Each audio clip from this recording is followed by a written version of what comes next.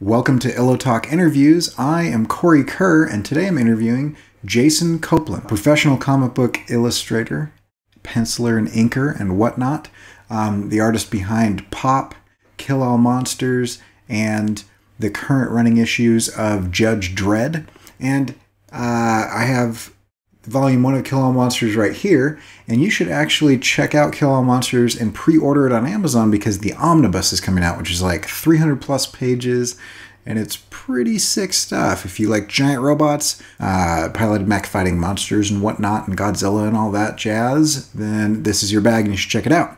Anyway, while we talk, Jason will be mostly working on roughs and kind of getting the composition down for some pages for Judge Dredd, and we talk about a lot of like how he does that, why he does that, and certain compositional choices that he's choosing, the tools that he uses in his process. Make sure you stick around to the end, or possibly skip to the end, but because about an hour or so into this, we start talking about one of my favorite subjects, which is you have to make something. You have to have a passion project. You have to have personal projects and do the work before people come to you. And this is exactly how Jason did this. Is they were told no over and over and over and over again. They were rejected time and time and time again by publishers for Kill All Monsters. And then they retooled it and they did it anyway, and they launched it on the web and they kickstarted it, and it was a huge success. And now that has completely launched his career. And so we talk a lot about that at the end. And just stick around for that because it's totally worth it. It's a pretty good interview, so I'm just going to take you right to it.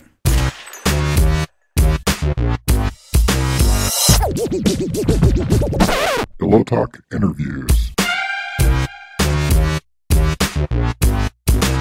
What are we doing here? Are we doing like roughs to get ready for a page in Dredd, or? Yeah. Essentially, I'm and even my pen. Well, these are technically for me pencils. So I take something that's like super, super like just chunky, super chunky. Yeah. Silhouette type stuff. I try to bang those out.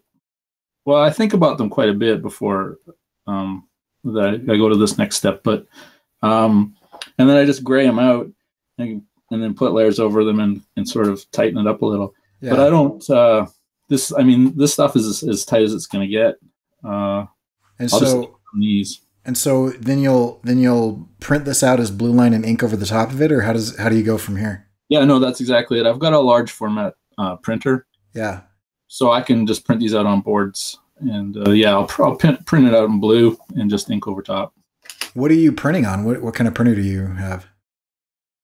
Oh, I got an HP DeskJet something or other. Yeah, I bought that a long time ago, and I keep thinking it's an Epson, and when I go to buy new ink cartridges, they just look at me like I'm crazy.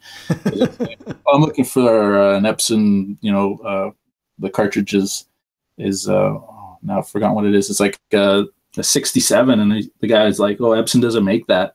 And I'm like, yeah. Dude, I've had my printer for like 5 years. I totally know they do. And then he's like, well, maybe it's an HP. And then I'll look at the packaging and like, yeah, it's totally HP.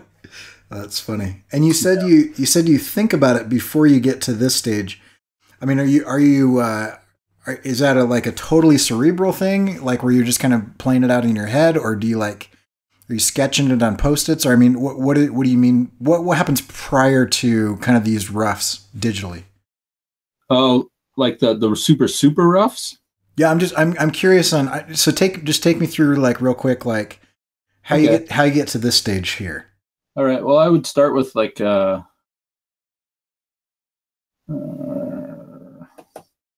start with of course I don't have one. Like a blank page. We'll just do this and get rid of all this stuff. But I'll start with a blank page. Mm-hmm. That's already got the bleed and stuff. Yeah. So I've got the live area, the trim, and then the actual file size is the bleed. So and then I'll just put a layer over top of it, and I'll usually I mean, I'll be looking at the script. Yeah. Very seldom will I do little thumbnails on the script. Sometimes I will, sometimes I won't. But generally, I'll have read the script a number of times.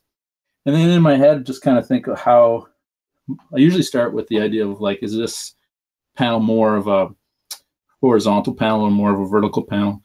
And then I'll just usually just sort of eyeball a certain space that I think it will need, depending on the type of dialogue that's in it, or what the action is. If the action is something big, I might think about making the size a little bit bigger, that sort of thing. Yeah.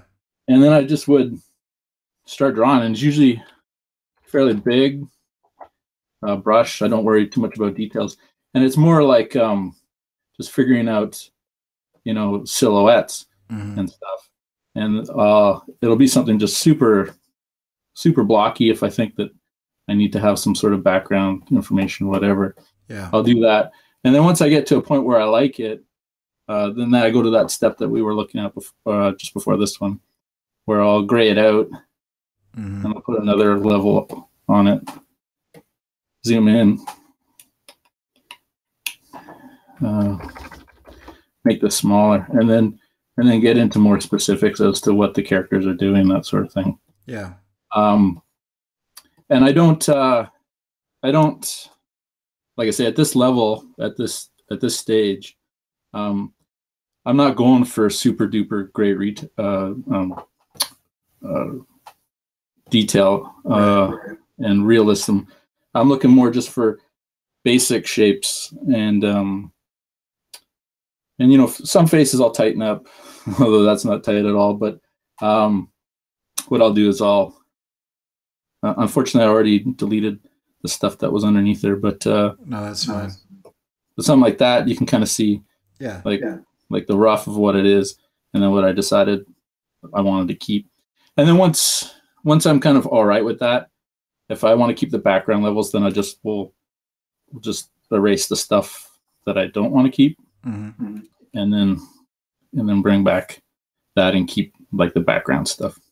Yeah, that's cool. So yeah, I would just, because again, I'm not usually too worried about the specifics. I worry about all that stuff when I'm actually inking. Yeah. That's the fun part. Inking's the fun part. This stuff's tedious.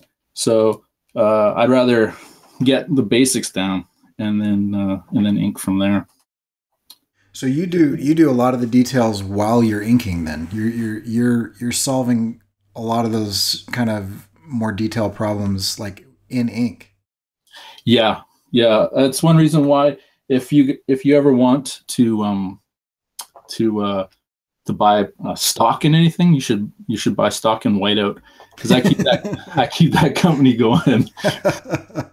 I buy whiteout by the box. Yeah.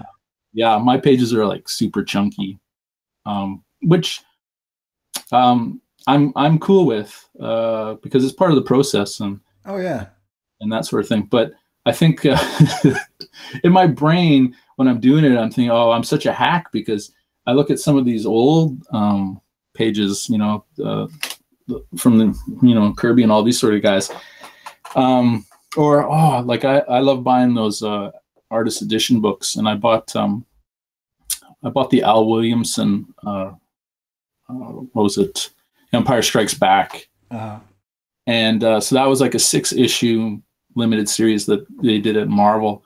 And so these are full-size reproductions of the pages. And I swear to God, he did, I don't know, it was about 200 pages, I guess, in that. Yeah. And I saw whiteout on maybe like 8 pages. Yeah. Everything was like exactly what was on the board was exactly what was penciled. Like it's pretty mind-blowing, and the level of skill and craftsmanship in that is pretty amazing. And then I look at my pages and it's just blah. Like I'm one of these guys that I put a line down and I react to the line that I put down. And so each line tends to suggest another line, and sometimes the lines that I put down they don't work out. So I just white it out. Yeah. And go again. Well, you have a lot of I don't know the right terminology, but you've got a lot of fluidity to your style. I mean, you can really feel. I mean, there are a lot of different types of artists, right? And I mean, you've got you've got a level of kind of action, and you can kind of feel the movement in it, and it's not that it's not precise, but it's not like a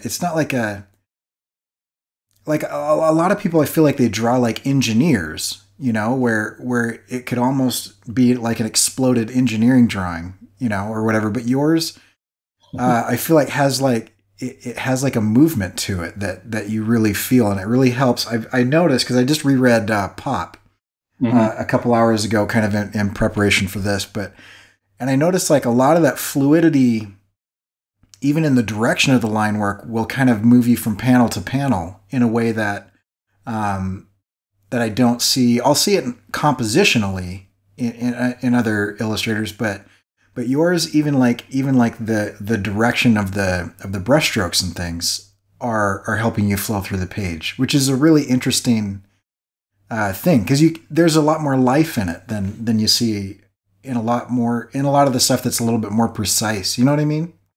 Yeah. Well, yeah. I think I tend to like, yeah, a lot of decisions, like I say, a lot of decisions are being made as I go. So I don't really I never really overthink anything, because I'm never really I don't want to be tied down to that one specific line. I used to pencil really tightly. And you know, I would get the page looking how I'll be like, oh, I really like this hand, and oh, I really like this face, and this is great. And then I would realize that a large portion of that time, when it came to inking, I would just obliterate that perfectly drawn hand or that perfectly drawn face. And I got to the point where it's like, well, why do I stress so much making sure that that hand or that face or whatever is just right, when I know that there's a good chance that I'm going to end up screwing it up when I ink it? So so I kind of just cut the middleman out and was like, well, if I'm gonna futz through it anyways, then why get so precious about the penciling?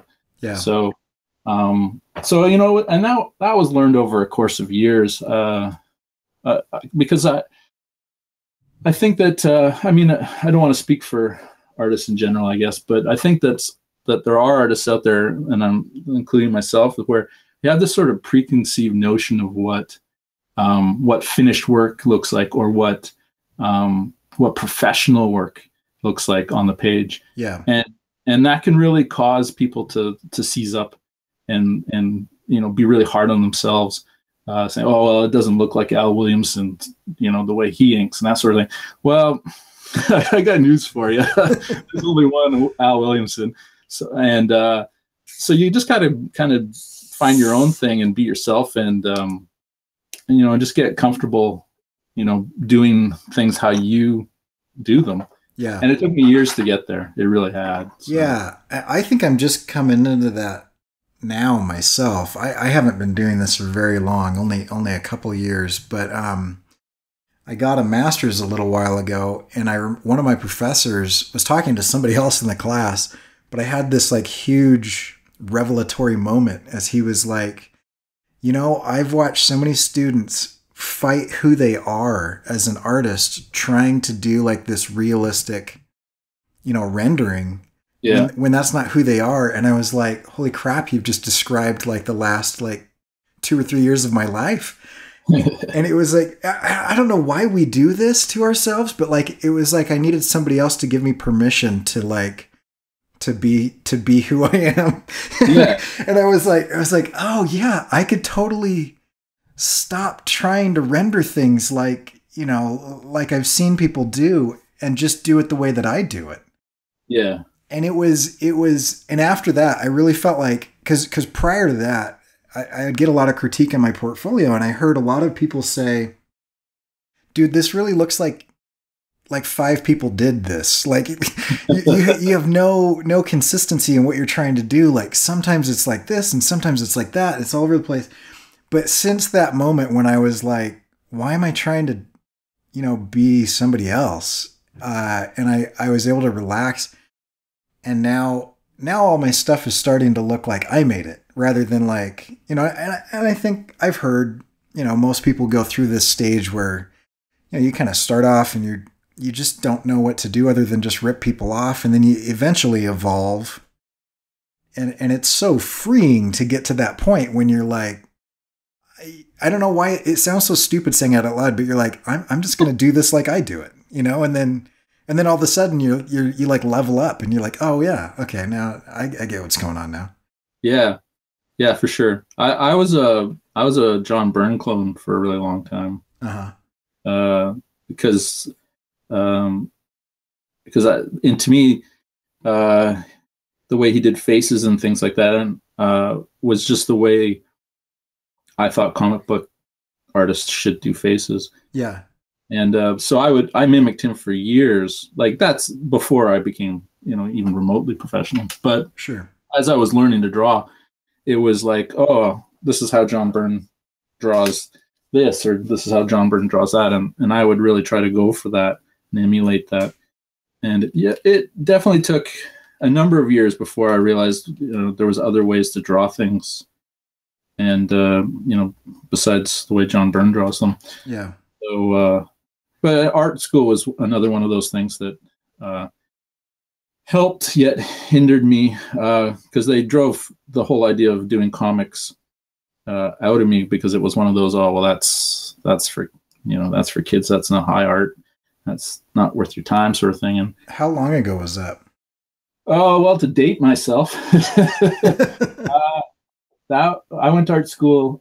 I took 6 years of post-secondary education over the course of 9 years. There was a gap of a couple years in between, because to quote a fellow artist who dropped out, I was disillusioned by the whole art school process. Yeah. The hierarchy and the blah, blah, blah, how great painters are over drawers and things like that. And just a bunch of bullshit. So right. I can swear on here, right? Yeah, it's fine. Okay, good. It was just one of those things where it's like, I didn't want to fight. When you're in art school, after a while, you give up the fight. And so I stopped drawing comics by my second year, and then decided that art school really wasn't for me, and I left. And so I did music retail for a couple of years, and then realized that if I didn't go back to school, I was going to be stuck in music retail forever. Yeah. So I went back to school, and I did. It's funny because I was going to a college that essentially would give me a degree when I started, and then I decided, instead of going to like Emily Carr, which was the equivalent of the school I was going to before, I decided to go to a community college, and I took the 2-year program at the community college. And I learned more at the community college in that first year than I learned at 2 years at art school in Calgary. And so it was a really good experience to not be part of the art school tradition. And was that just because, and I have some massively huge biases that I know are about to come out, but is that just because at the community college there wasn't kind of that intellectual elitism and that like that weird hierarchy that seems to show up in the fine art world, or what do you think was the difference that gave it? That's like the most loaded question I can ask, but what do you think the difference was that gave it kind of a better experience than what you had experienced? I think you pretty much put your finger on it. I don't think the teachers that I had were really good. Mm-hmm. They were practicing artists, which helps a lot. Yeah, but they didn't.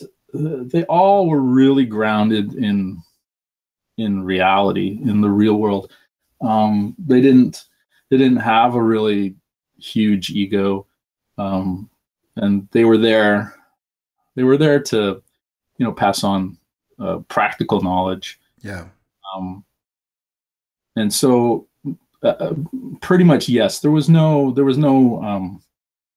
high art, low art sort of mentality. Right. Everything that you wanted to do was encouraged. And so that was a nice space to come back into, and not be told that, you can't do this, you got to do that sort of thing. Right. Yeah, that's cool. I went to a school. I went to SCAD recently, about a couple years ago, and and my master's was in a kind of an interdisciplinary degree. So I did half of it in the graphic design program, and then half of it in an illustration program. And SCAD has a pretty decent sequential art, program. Yeah. But and I unfortunately, just because I was trying not to go broke, I didn't get to like kind of wander around and explore like I would have if it didn't cost so much. Right. But I feel like there was like a level of respect there, except for whenever I took kind of the like the art history classes, or the ones that were about kind of criticism, that were trying to teach you to be like an art critic. Yeah. Anytime I got into that world, like the teachers that I had, they were nice, and they were helpful or whatever, but just like the text and the subject matter was so dripping with this, I just felt like the entire purpose of what they were trying to teach us was so that we could make people feel stupid at parties, like so that we could just like flaunt dumb things like I think we spent weeks at one point in time debating what is art, which is the stupidest question because it's unanswerable. And then you go through all of these dumb movements about, people trying to make stuff that's intentionally ugly to like subvert the idea that aesthetics have to be beautiful or whatever. And it's like, it's just so stupid and pedantic. And it's like, I don't know, I hated the whole, but whenever I would just get with like you said, like a working artist who they're like, I illustrate for a living, this is where I go and this is what I've found. I just felt like, okay, there is a huge, massive difference between those that talk about art in this kind of highbrow intellectual way, that's almost like these gatekeepers that use language to keep the common man out of the conversation, versus somebody who's just like, I'm in the trenches and I do it. And I had so much more respect and such a better experience for those that are like, yeah, this is how it is, and this is what I was doing a couple months ago, and this is a conversation I had with a client yesterday, and it's just a job. And it takes a huge amount of work to be good at it, but it's still like, it's not magic, and it's not this like stuff that makes you better than anybody else because you can, cite all kinds of random museum, hoity-toity garbage. Anyway, it just drove me nuts. Yeah, I don't know. I feel like I could rant on this for a long time, but we're kind of getting... Oh, it's fun. Yeah. So anyway, it's always nice to come across somebody else who at least has had a similar experience, because it just drives me nuts. I hate the elitism, and I cut you off there. I'm sorry about that, but yeah. No, it's a power stance. Like if the artists don't, and again, I'm going to talk in general. Yeah. Generalities, which I don't generally like, but that sort of high art talk is just people that want to maintain their power within that structure. So painters who say that painting is more important than drawing, it's really just the fear that they will become obsolete somehow, right? So they push that agenda. And and they essentially brainwash young people that go into art school thinking, oh well, this is to do real art, quote unquote real art. I have to do it like this, or I have to use this medium, or I have to use, I have to talk about. I can't do like figurative work. Like that was a big thing when I started going to school, was that they were trying to take figurative, like drawing and painting out of drawing and painting, and it became more theory and more concept, and that sort of thing. And it was just like, well, what happens if you just wanted to paint a body? You got looked down upon by the painters or by whoever. And it was just like, well, no one needs those sort of restrictions when you're trying to learn stuff. Yeah.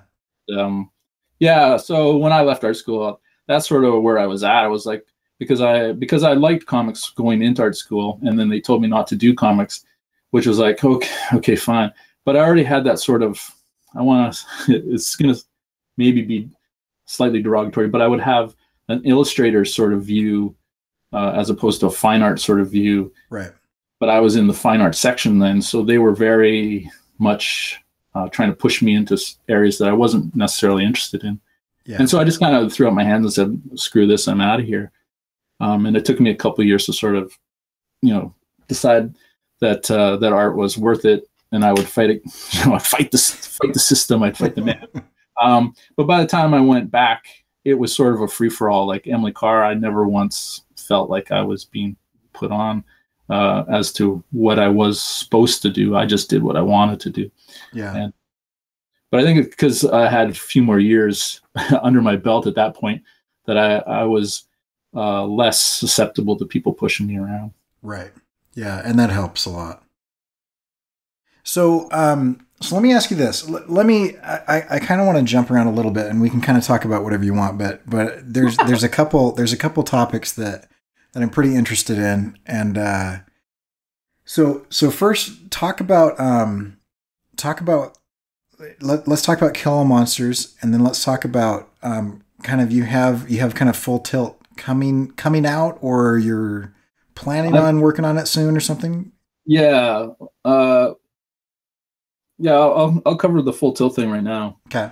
Because it's kind of dangling, but what Full Tilt is going to be a story that I'm writing that I will draw for myself. Yeah. And just it's something that I've been kind of thinking about for a number of years, but it was sort of this year, early this year, that I decided, you know what, I'm just going to go for it, and I'm going to write for myself. There's a weird sort of wall that it's probably self-constructed wall, but I always felt like I'm an artist, and I'm not a writer, so I'll just stay in my lane. And at a certain point earlier this year, I just thought, well, I think I can do this. Yeah. And I just decided to do it. And this is an idea that has been in the back of my head for a while. Like the story, well, not so much the story, but just sort of the overall feeling of what I wanted to do. The story I've been hammering out over the last 6 months or so, but it was one of those things where it's just sort of it became the time to try to write something for myself that I would draw. Yeah. And so that's what Full Tilt will be. And I was writing it. I was about halfway through, and then when I got the chance to do the Judge Dredd stuff, it's been put on the side because the Judge Dredd stuff is full time. The deadlines have been 4 weeks. Yeah. So I've been trying to just keep on top of that, and so Full Tilt has been sadly put on hold until that's all done. So yeah, well, sadly, but at the same time, like Dredd, that's a huge opportunity. That's pretty awesome. Oh, for sure. And I'm so stoked to be able to do this. It really came down to Ulysses. Just kind of out of nowhere, just kind of saying, "Hey, do you want to do this?" And it's like, "Oh, wow, yeah, I could." And so how did that come about? Oh, just chatting. I've known Ulysses for a while, and it was one of those things where it's like, I don't know why this thing. Oh, there we go. And it was one of those things where we've talked about doing something together, but our schedules just never really lined up. Uh-huh. And so I don't know the full what's what with what happened, but they needed somebody to step in and help out a little. And so originally it was just going to be the one issue. And then they asked me to stay on for just a little bit longer. So that was cool. Yeah, that's way cool. And so you said it's a 4-week turnaround. Is that like a full 22 pages or? 20. 20, yeah. The standard now seems to be 20 pages. Yeah, I've noticed that, actually. Yeah. It's a cost thing, I think. If they have to pay 3 or 4 people, if they can cut out 22 or 2 pages out of 22, they're making a decent savings. Yeah. Having to pay those people to do it. So, I think it's just a cost thing. And I mean, is that, are you basically doing a page a day at that speed or? Yeah. And how is that, how is that for you? I mean, is that a comfortable pace or is that pretty breakneck or? If it was my own, like doing Kill All Monsters, that's easily doable. When it's a licensed thing,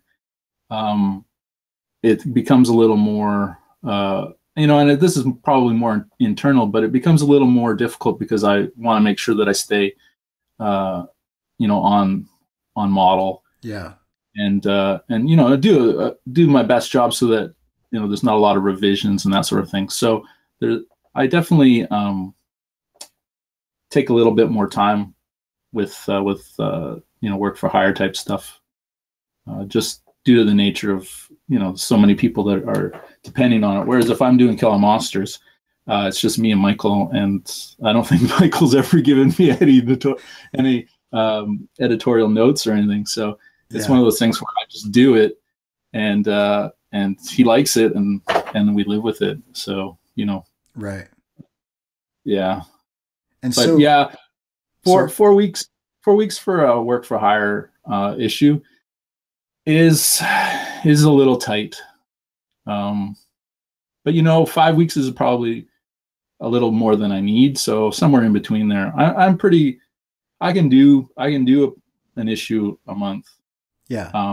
But my wife just loses me for a couple days near the end. When it gets to deadline time, I disappear for a while. But yeah. And is that a 5-day work week? Are you working 7 days as much as you can, or how does that from a schedule standpoint? Yeah, it probably works out to 6 days. I do my 5 days, and then on the weekends at nighttime, because I'm a night owl. Yeah. So my wife and son go to bed, and then I'll work for another 4 hours or something. Mm-hmm. So over the course of the weekend, I'll usually put in another day's worth. So it tends to be about 6 days a week. Yeah. Yeah, that's cool. So two other things. Well, we haven't talked about Kill All Monsters. I got super excited about Dredd because before we move on from Judge Dredd, and I know I've talked to you about this on Twitter, but I want to be notified like as soon as you put pages up for sale, because I got to grab one of them. I have a wall of work. I've got some. I'm trying to collect. There's kind of 2 things that I go for, and I think Judge Dredd falls squarely into those categories. But I really like explosions and motorcycles, and I didn't notice this theme until I started picking up some stuff, and I realized that I'm picking up like Sean Gordon Murphy stuff, and I'm picking, and it's all this, and I'm like, okay, and Judge Dredd falls right into that category. So anyway, there's all right. Well, there's no motorcycles so far. That's okay. But I mean, there are some explosions. Yeah. So and I mean, he's just that character. I mean, he's just got so much. It just exudes action. I mean, that's just so. Yeah, this one's interesting because I don't know if you follow the series, but it's sort of Dredd in a Western setting. Interesting. Yeah, it's like set in the future. It's like Meg City and stuff's all been destroyed, and then there's just sort of rebuilding society, and so it's very like Wild West. Yeah, that's sort of what they're they're working off of. And so, yeah, so it's dread, but it's not quite dread, if you know what I mean. Right. Yeah. Not cruising down the city on a big motorcycle or anything like that. Okay, It's cool. more, yeah, it's more like on a like a mechanical horse that has no head, and they're trying to build a train system and that sort of stuff. So the technology is very low. It's kind of Mad Maxy. Yeah. That sort of tech. Not quite what you would normally think of Judge Dredd. Yeah. But it's interesting though. It's interesting. Well, that sounds cool. And you got to do stuff to mix it up. I mean, that character's been around forever. And so that's cool. Yeah. They're changing it up a little bit. Yeah, there's no point in telling the same stories over and over and over and over again. You got to sometimes branch out and try to go for it. Yeah. Yeah, and I really like what Ulysses and Eric are doing. So it was a no-brainer. Like, I mean, Dread is a bucket list thing for me. Yeah. So it was one of those things where, yeah, sign me up. Right. Where do you want me to sign? So, yeah, just the fact that it fell in my lap like that, and kudos to Ulysses for asking me, and I really appreciate it, because it's one of those things where I never really thought I'd get a chance to do something, to do a Dread thing. So, so to get the opportunity is pretty awesome. Yeah, that's really cool. I mean, and deserved though. I mean, I think you fit squarely into kind of, I don't know, when I think of Judge Dredd and I think of your style, it's just it seems to fit really well. So, well, thanks. Yeah, but you mentioned that you never thought you'd be able to, or that the opportunity would ever come up. And before we started recording, we were kind of talking along the lines of kind of this doubt that seems to plague artists. And I don't know if you've ever heard the term imposter syndrome. Have you come across that term before? It doesn't sound familiar. Okay, so I am like the worst with imposter syndrome. I didn't realize like what I was dealing with until I came across this term, but they claim that most creatives are dealing with this idea that you rationalize away all of your successes as like happenstance or just other people or whatever, but you internalize all of your failures. So you like own every failure that you have, but like any success you say, well, that was just like the circumstance or whatever. And anyway, the irony of it is that for me is that I'll be sitting in a room and I'll feel like at any moment people are going to find out that I'm a fraud. And and yet they say that most creatives are experiencing this. And so if I'm in a room full of creatives, most people in the room are thinking everybody in the room knows what they're doing except me. And so I'm wondering, and I'm not saying that you have imposter syndrome by any means, but I have. Sure you are, you jerk. No, but what I'm saying is I have noticed that especially artists, especially ones that in particular are improving, right? And I feel like people who don't improve, they never really get good. But the ones there's kind of this double-edged sword where if I'm going to be honest about my work, I'm going to see the flaws in it. And in seeing the flaws in it, I can make it better, right? But also in seeing the flaws in it, I'm very aware of the flaws. Mm-hmm. And then I take those flaws and I compare them to people who have been doing this for 10 to 15 years longer than I have or something like that.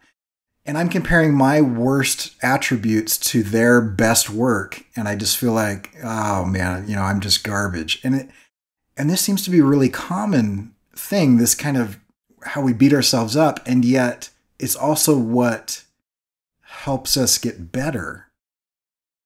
And so I've been rambling for several minutes, but has anything that I'm talking about, does any of that land where you just have kind of this doubt and somehow you're able to overcome that or fight through it, or you know, Well, in your journey, how have you kind of battled that?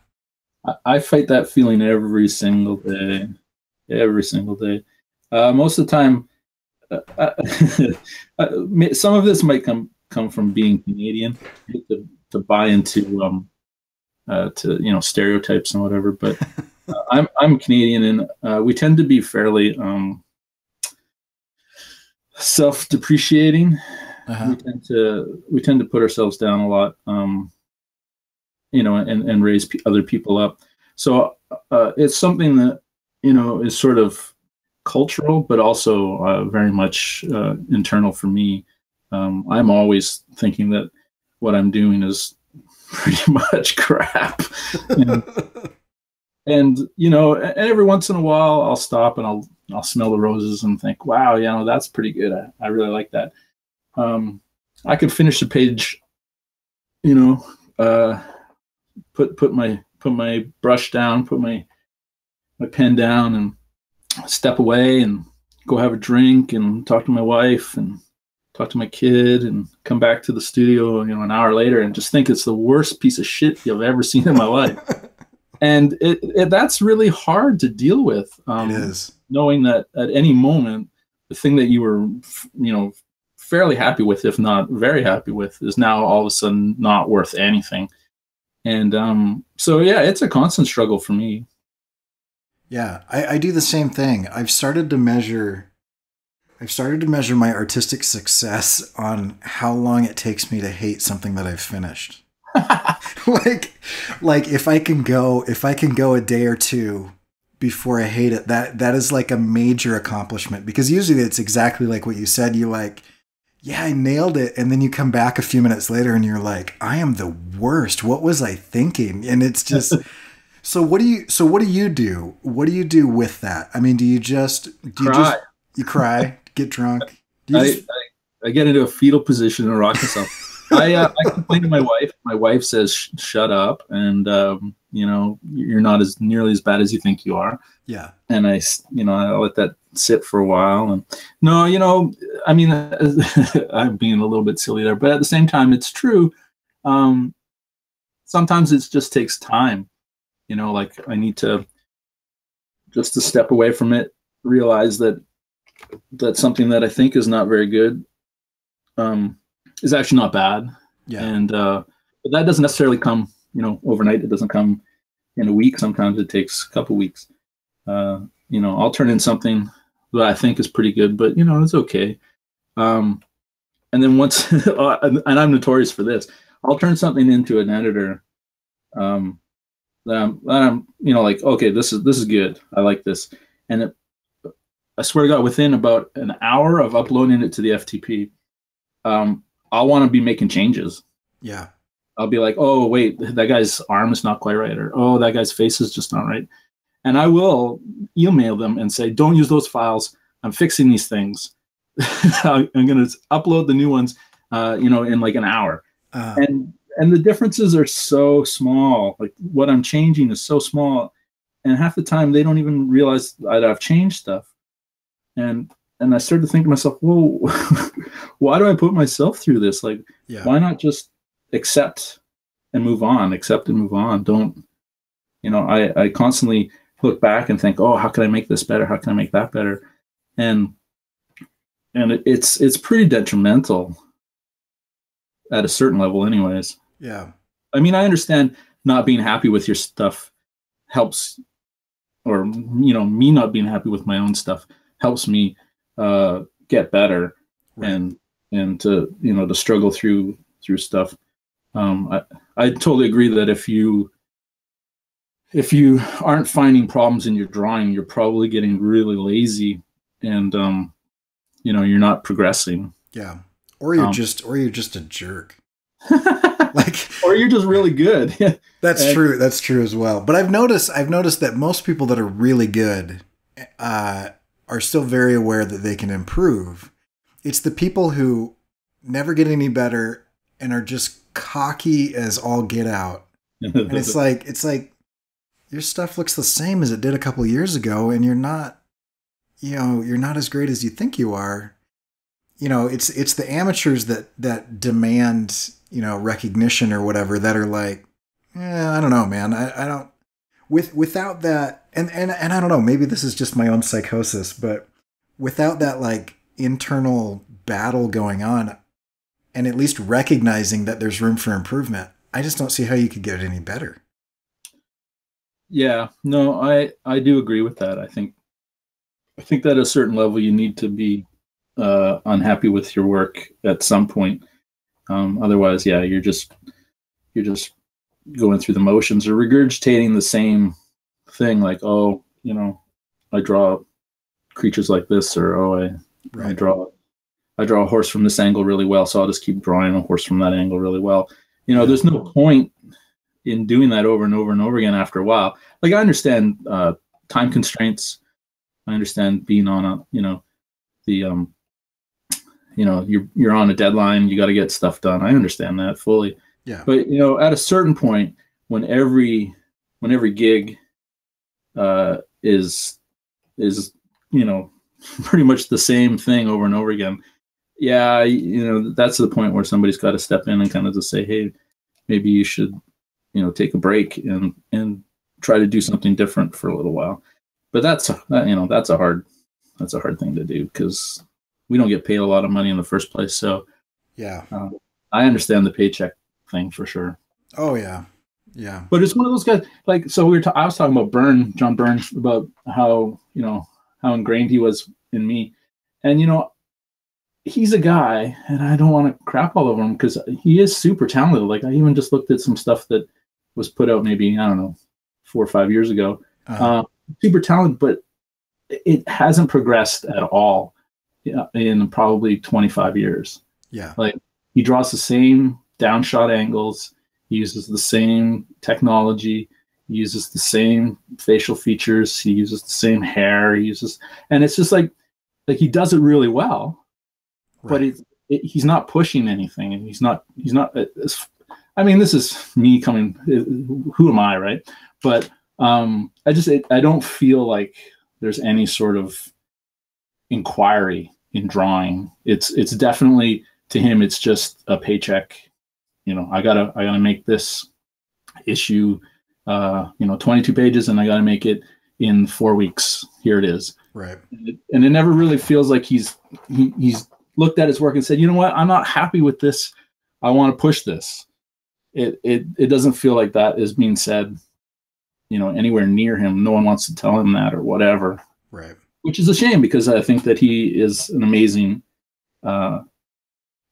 artist, but it doesn't feel like he's decided that, progressing is something that he's interested in. Yeah. Yeah, that's interesting. Along those lines, I want to jump back and I want to talk about composition. So as you're roughing these out, and we've been watching you do this on this page as you've been kind of tightening things up. How much of it is a conscious decision from like a compositional standpoint? I mean, we talk about like camera or whatever, but like how much of like your shot selection and your composition is just intuitive because you just feel comfortable doing it, or how much of it is you're following specific rules, or you make a conscious decision, or you know what I'm saying? Yeah. I think it's probably 50-50. There are definitely rules that I consider all the time. One of them is the rule of thirds. Mm-hmm. I'm really always conscious of something like that, trying to set up that sort of, so that the thing that you're looking at isn't necessarily right in the middle, right, of the panel. That's something that I'm pretty conscious of most of the time. Unless that's a specific thing that you're going for. Right. If you want to unsettle people, doing dead center is going to do that because it breaks that rule. Yeah. Right. I think that I do tend to think mostly in terms of the third. Now,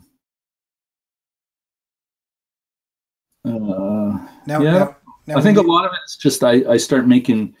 Well, one of the other things too that doing comics, you have to really be conscious of the words, right. you know, like how much space the words are going to take up, because you maybe have a square, and you think, oh, I want to set it up like this, but if there's a whole lot of words, then you're going to lose. You can't see my hands but you might lose. Like if there was a lot of words, you might lose that much, right? So I would have to push everything down the page or down the panel so that you could see stuff. So I'm always conscious of how much space I need to leave for the words, and then once I do that, then I kind of compose around that. So you start, at least in your mind, with kind of an idea of how much dialogue is going on in each panel and work from there. Definitely. I think the first two things I really think about are whether it's more of a horizontal sort of panel, like if the action is more of a horizontal thing, or more of a vertical thing. I'll think in those terms, and then also, the amount of space I need to leave for words or sound effects, or if it's asking for something, if it's asking for very specific things, like something happening in the background that pays off in the next panel, whatever. Right. That has to be planned. It can't just sort of happen. So I'll generally place some of the things that need to happen or need to be seen. I'll place them first, and then kind of work around that. But it's a really fluid sort of way that I work. The roughs that I do are, like I say, tend to be big blobby things. I'm in the wrong dread file.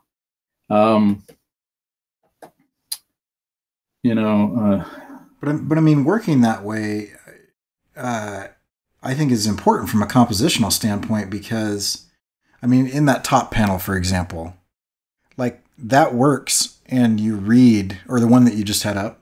Oh, okay, sorry. Yeah, no, sorry. But the one that you just had up, it reads, even though as you described it, it's kind of blobby. Like I can tell what's going on. Like from a compositional standpoint, I mean, you've got perspective, you've got a crowd of people there. You can tell somebody's on their knees, and so if it can read in its simplest form, then as you kind of add detail to it and draw out, the drawing, you're not going to lose that.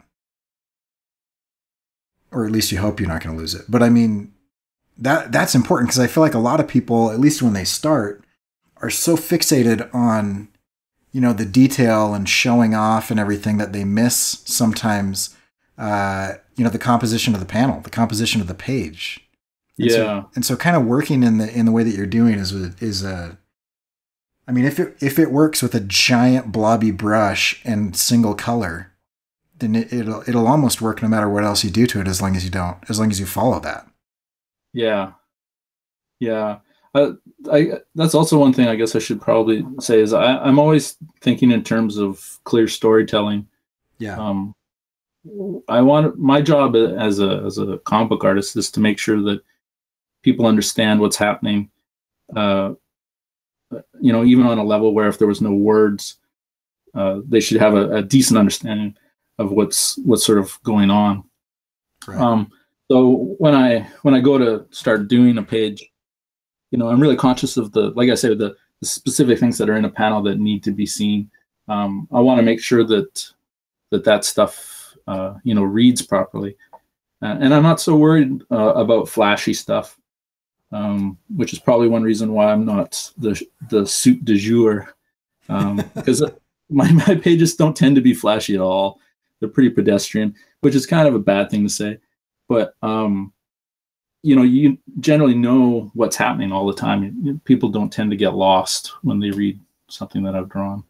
Right. And I feel like, I don't know, I feel like putting down, what you're doing as pedestrian is probably not accurate, because I think one of the worst things that can happen is, and I've heard this term, and it's a gross term, but just visual masturbation, where it's like, I've just, you have an artist that's like, oh, I'm going to do this amazing thing, but it doesn't serve the story, or it confuses, even worse, it confuses the narrative, and it's like, well, yeah, that single panel or that one pose or whatever you've done there, it might look amazing, but like, if it takes you out of the story and you get confused and you have to stop and like figure out which panel is next or where the flow of the page is going or whatever, like, yeah, you've shown off and, you know, you've done a cool looking pinup, but it doesn't serve the story, which is the point. Yeah. Yeah.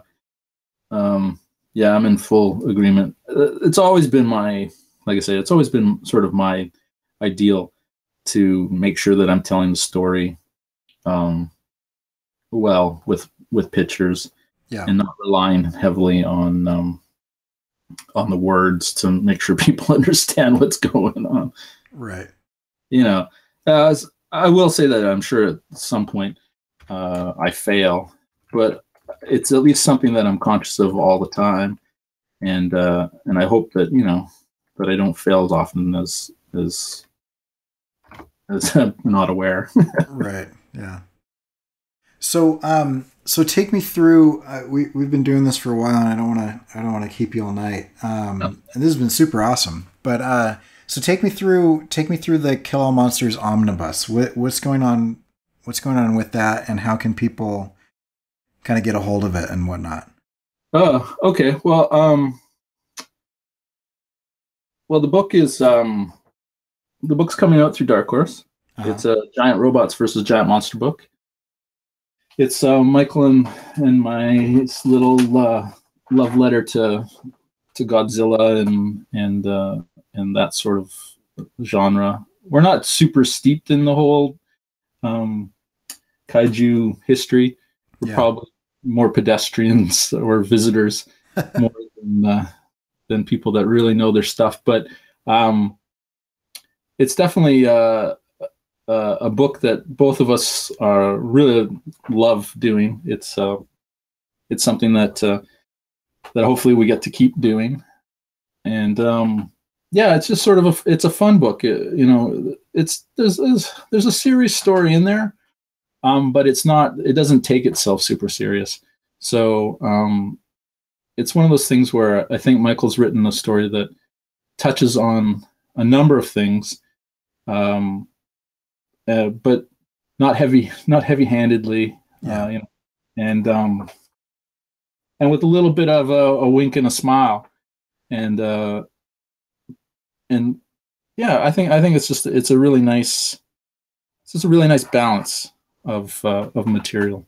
Yeah, and one thing I would fall into a similar category where I enjoy the kind of giant robots or giant mech fighting giant monsters or whatever, but I don't like sit down and watch all the Godzillas back to back in a big marathon or whatever. But like I think it's a fun genre. But one thing I've noticed, and I wanted to ask you about this, is it feels very much like a nod towards that whole genre, you know, but it doesn't feel like a ripoff of it. Like in your character designs of the robots and the character designs of the monsters, they feel like they belong there, but it's not like, oh yeah, there's your Mothra monster and there's your Godzilla monster and there's your this robot or whatever. And so how did you, in something where you've got decades of history and hundreds of characters that are very well established, how do you go about creating, recognizable shapes that you're able to like move and play with without just being a ripoff? How did you do that from a character design standpoint? I was super interested in that because I have volume 1. Yeah. And I reread it last week. And that's what really jumped out at me is like, you know, this feels like, you know, I can see elements of different characters, but not in a way where it's like, oh, I see that you've taken the arm from this guy and the head from this guy and kind of cobbled them together. It just feels like it belongs in that world, but not as a ripoff. So what did you do? Take me through kind of your process of character design for Kill All Monsters. I'm just trying to see if I can find any old files that kind of show. I know that I've got a bunch of stuff. I just don't remember where I put it. Well, mostly like designing the robots. I actually heavily referenced or influenced by a Marvel comic series from the late 70s, early 80s called the Shogun Warriors. Okay. It was a 20-issue run that was based on toys. And I actually owned the toys before I owned the comic. So when I saw the comic, it was like a no-brainer to buy the comic. Yeah. But yeah, the toys were like 2.5 feet tall, robots that actually fired missiles and fists and stuff. And those are huge. yeah, and so those toys were some of the toys that prompted safety measures so that the missiles couldn't actually come out, because kids were pointing them at their siblings or whatever and shooting them down their throat and all this sort of stuff. Oh, that's hilarious. Yeah, because they were spring loaded and these things really flew. So, but yeah, and then the comic came out and I was just like, wow, this is awesome. So I still own all the comics, and so from a really young age, that their aesthetic, the robots from Shogun Warriors, that aesthetic was something that really spoke to me. And so designing the mech for Kill All Monsters, I started kind of doing something that was probably a little more, I would say like maybe like Robotech-y, a little more Japanimation feel to them. But I just wasn't really digging it because it's not really where I come from. Yeah. And so I kind of shifted gears and I started making them a lot more blocky and simplified a lot of the, the different facets on their shoulder pads and all this sort of stuff. I kind of stripped it all down. And so, so when I was developing them, they're essentially, Michael would give me, he gave me names. He gave me 3 names of a general starting point. He called one Skullbot, he called one Lionbot, and he called one Storkbot. Oh, interesting. And, and so I just said, well, Stork, I'll give it long legs, and yeah, I was trying to figure out how to put wings on it and stuff, and ended up with these weird triangular things that are really hard to draw from certain angles. And but it just, the silhouette, I would work on a silhouette. Let's see if I kind of what I was doing before at the beginning,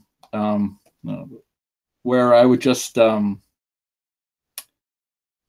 block stuff in. So I get like a big fat brush, and I would just sort of like body, head, arms, we want a wide stance on legs with big feet.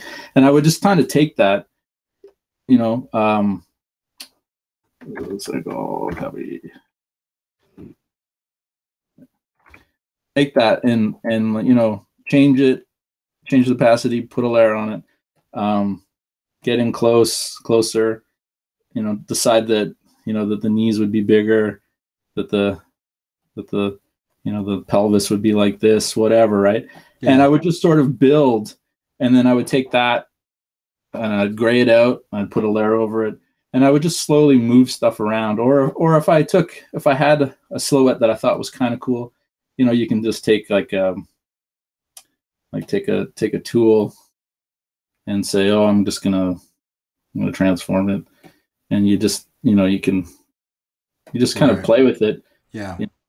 And then it's a shape, and you kind of like, oh, and this doesn't look like anything because I don't really know what I'm doing, but what happens is you end up kind of with a shape that is interesting, and then you just put a layer over it, and you just start making things like a leg or a hand or an arm or whatever. And so that's sort of was my process. Was I kind of had shapes, and then I just kind of started adding little details, and and just kind of working from those shapes that I found interesting. So it was an interesting way to work. It was kind of new to me at the time because I found a a tutorial on YouTube about designing characters. I'd actually never really designed characters for myself. It was always, mimicking like a superhero design sort of thing, like Right. designing a costume, sure, but a fundamental design of a shape.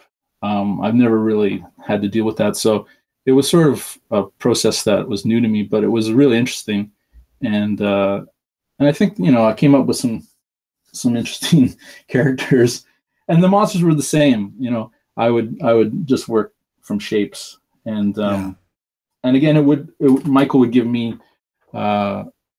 He wouldn't even really give me a description sometimes. He would just say, "Oh, the monster needs to have tentacles, or it needs to be able to run fast, or it has to have no eyes, or whatever." And I would just sort of go from there. We did we did a pitch for it a long time ago, like before it was a webcomic and all that, and we sent it out to a few publishers, and one of the publishers, I won't say who his name is, but he was very blunt, and he said that my monster designs back then, my monster designs just look like dudes with funny heads, like they're very humanoid shaped, pretty much in proportion with what a human looks like, and then the head would be different, or it would have claws or whatever, and I, after a bit of rejection and all that sort of stuff, we decided that we would retool it and rethink it, and that's sort of when we updated the story. The story moved from it being so far in the past, we jumped it into the future a bit, and then it gave me an opportunity to sort of reestablish what the visual, what the designs would be like, how we were going to do it, because it was in color. It was in like regular comic format, like it was portrait, not landscape. Yeah. So it was a totally different beast. And so when we got our rejections, we kind of just stepped back, and then that's when I started doing the monster designs were way further away from just a humanoid shape sort of thing. Yeah. Yeah. That's cool. And so did you do the landscape because of the web? I mean, were you doing that intentionally to be a webcomic there? Yeah. Yeah. Well, yeah. Cause, after we got rejections and all that sort of stuff, Michael and I kind of just decided that, we were going to do it anyways. Yeah. And which I really I take a lot of pride in the fact that we kind of pushed through all of the negativity, and just decided, we enjoy doing this, and this is what we're going to do, and we stuck with it. And so so it was like, well, neither of us are rich. We don't really feel like, and this was a little bit before Kickstarter was anything. Yeah. And it was just like, there's no real way to finance this, so let's just do it and put it on the web, and so that's what we did, and mainly the reason why it's landscape is because I always hated reading web comics that were portrait, because you had to scroll, and I didn't like scrolling to read my comic.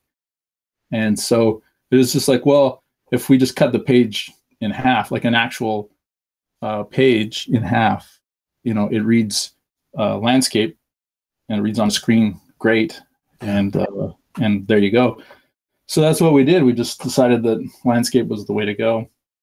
And then once you've done 80 pages, you can't really turn back from that. So, yeah, all of a sudden you're just going to switch format. It is what it is now. So and then once we had about 80 pages, I managed to get a few gigs here and there.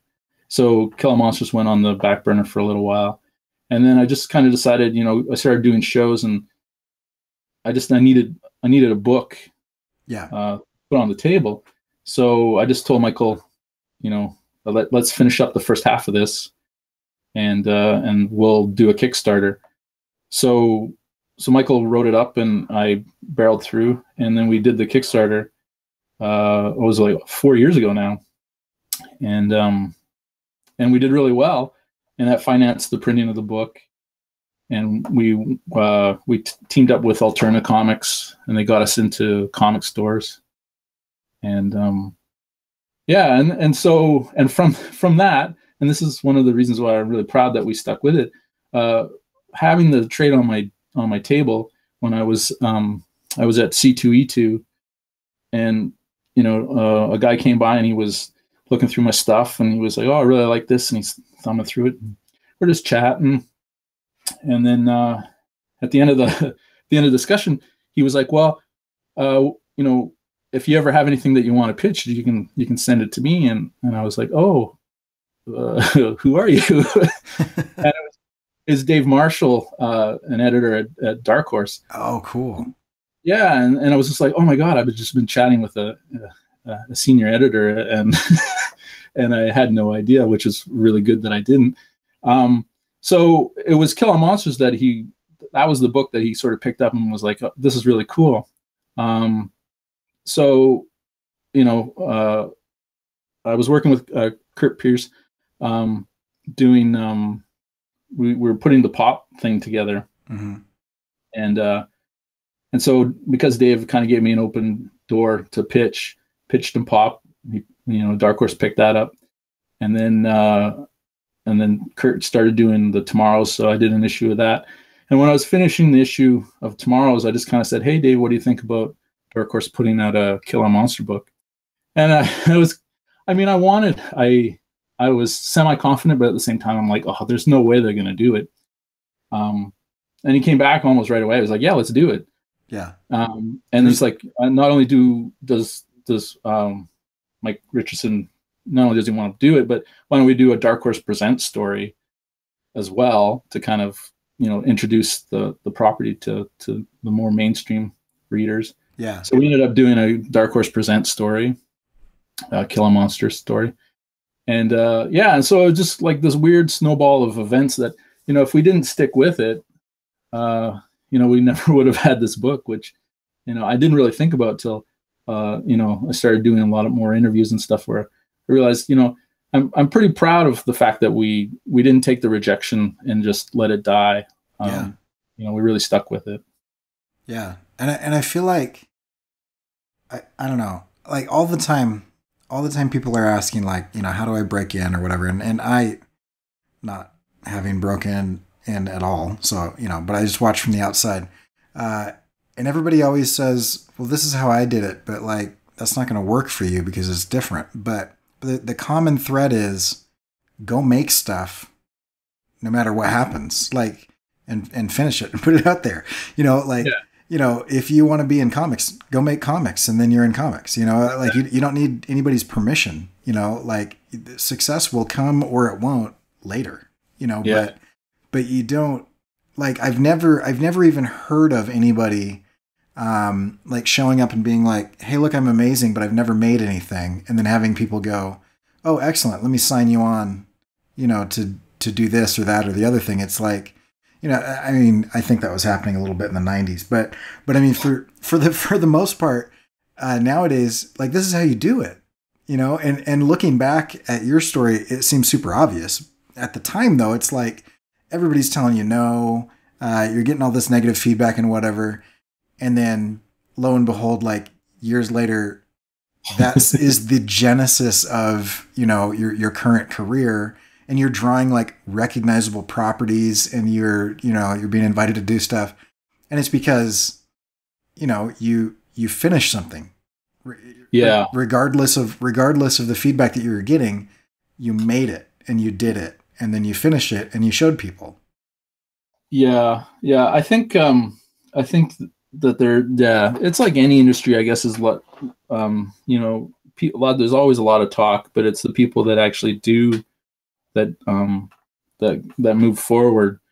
And I've always thought finishing something and getting it out there was really important. Yeah. And so yeah, my advice has always been just do the work. Lots of people think it's super difficult to do comics, and it is super difficult to do comics. But if you really want to do comics, then do comics. Yeah. Because there's not a lot of money in it anyways. Even when you're, this is not me, but even when you're doing all right. Yeah. it's still, you look around at what other people are making in other industries, and it's really not that much money. And, so to be shooting for like a living, it's probably not the career you want to get into. You have to love to draw comics. And if you love to draw comics, then you're going to draw comics, whether somebody's going to pay you or not. Yeah. And that's the way that you will get better, and you'll make a name for yourself, is just by doing. Yeah.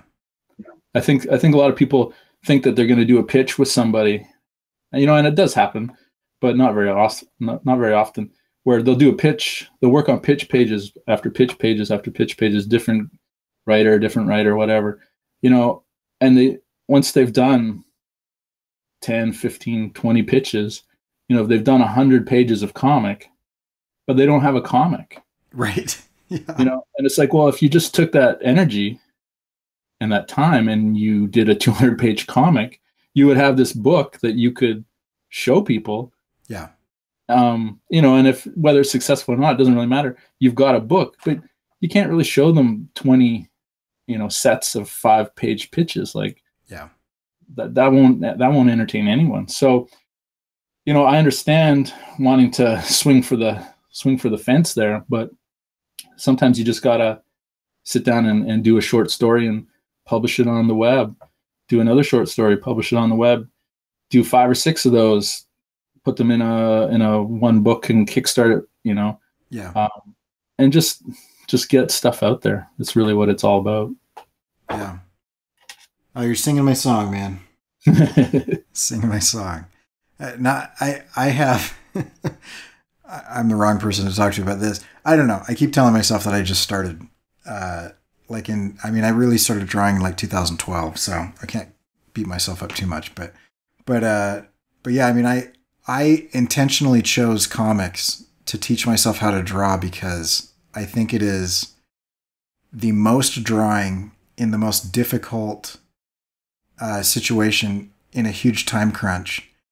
Maybe on par with like traditional animation, but it's like, the amount of drawings that you have to do per page is huge. And so I got into about 60 pages into this comic.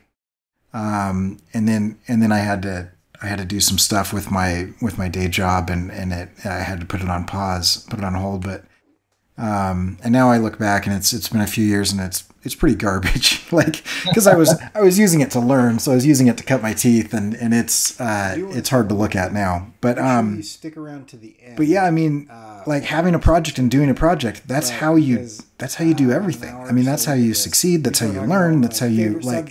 But if you just piecemeal stuff, you have to or worse than that are the people who do the work, almost demand or expect or feel entitled to an opportunity before they do that. And it's like, they were told no one owes you anything. Like, you've got to build it. And like the democratization of, retooled it. the death of the gatekeepers. Launched it on the web, and they kickstarted it, and it was. And in comics, there are still some gatekeepers, but at the same time, completely launched like, his career. You guys are proof that. We talk. Okay, so all the gatekeepers said no, and so publish it online and then kickstart it, and then all of a sudden it's a thing. Like, you made it happen regardless of whether or not you had permission from the quote unquote powers that be or whatever. Yeah, and anybody can do that. There's no one that can stop you from doing that process other than yourself. So yeah, no, time and money, there's always factors, but sure. But I think that the people who are passionate about making comics will always find a way to make them.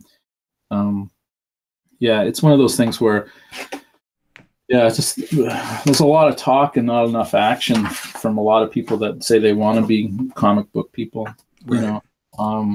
And all I can really ever suggest is just, do the work, and everything else will follow. So, it's one of those things where I think that that people just are a little bit lazy. Right. Yeah. Well, it's way easier to talk about it than actually to sit down for hundreds or even thousands of hours and make it happen. Oh, for sure. Yeah. So. For sure. Yeah. and I think, and going back to like, the mental part of doing comics, is, a fear of failure. I've got a huge fear of failure, and the idea of like going and putting yourself out there, putting all this time, all this effort into something that people might just crap all over. Yeah. It can realistically keep people from doing it. And so, it's just something that I understand that it's not as easy, maybe not as easy as we're saying it is. But I think that people, have a certain level of expectation, or maybe say, I'm going to make it by a certain age or whatever. Right. And it's such a strange art form in itself, and to put so much so much pressure and that sort of thing on yourself is pretty unrealistic. Yeah. But it's hard to tell people that. Yeah. Well, and they'll figure it out or they won't. I don't know. Yeah. Well, this has been awesome. So where can people find your stuff and find you online? And yeah, well, I'm on the Twitters, just at Jason Copland. Okay. There's no E in Copland for those people that haven't seen it written down. But yeah, at Jason Copland for Twitter, and I'm also Jason Copland on Instagram, and I'm Jason Copland on Facebook. Cool. I have a website, jasoncopland.com, but I've actually lost the ability to get into the back door. Oh no. Yeah, I changed my computer and I lost the email that it would send the new password to. Yeah. With old email address and blah blah blah. So yeah, it's just sitting there. I haven't updated in like 2 years. I'll have to figure out how to get in and change that at some point. Yeah. But I do have a website, but the information on it is very old. Okay. Well, I'll throw your social media links in the description of this video. So if anybody wants to find you, they can just click on that stuff and it'll take you right there. Awesome. Well, thanks, man. And for those of you that have made it this far, make sure to. This is super fun for me. Hopefully, other people are enjoying it as well. But I had a blast.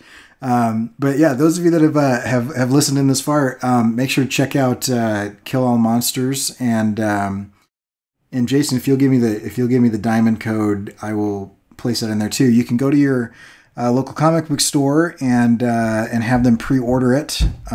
Or if you were like me and you are in an area that does not have a local comic book store, you can jump on Amazon and pre-order it there. But you should check it out because it's Volume 1 is awesome. I'm excited to see the rest of it, and it's a fun book, and I'm super stoked to see Dread and what you're doing with that. That'll be cool too. So, yeah. Well, thanks. Sorry, yeah. You were gonna say something. Oh, just that the book is it's right now it's super cheap on Amazon, and the book is 360 odd pages long. It's hardcover. Yeah. And it's like currently $17 on Amazon. So. Yeah, and everybody should order it now. Get on it. I do this because I'm cheap, but also like if you pre-order a book, and I've pre-ordered books like a year in advance. Like if you pre-order a book on Amazon, you will get the lowest price from the time that you place your pre-order to the time that it ships. Like no matter what. And sometimes it'll save you 15 cents, but sometimes it saves you some significant money. Yeah. And so there's no reason to wait. Like, don't wait on it. Pre-order it like right now as you're listening to this. Open up a new tab, pre-order it, and you will literally get the best price on the book. And it's worth it. And I can't even imagine, like, 300 pages, dude, it's just so much work. It's just amazing. So anyway, yeah, jump on there and do that. Well, that's great. Hang tight for just a minute and we'll kind of just wrap this up. But so this has been Illo Talk, and I'm Cory Kerr, and you can find Jason Copland's stuff in the description of this video. So check that out. You can always find my stuff at corykerr.com, and I'm also on Twitter and Instagram, and all of those links are also in the description of this video. And so thanks for watching. I'm going to do more of these interviews as I come across people that are willing to talk to me at this hour of night. And we will catch you guys later. So we're out. All right. Thanks.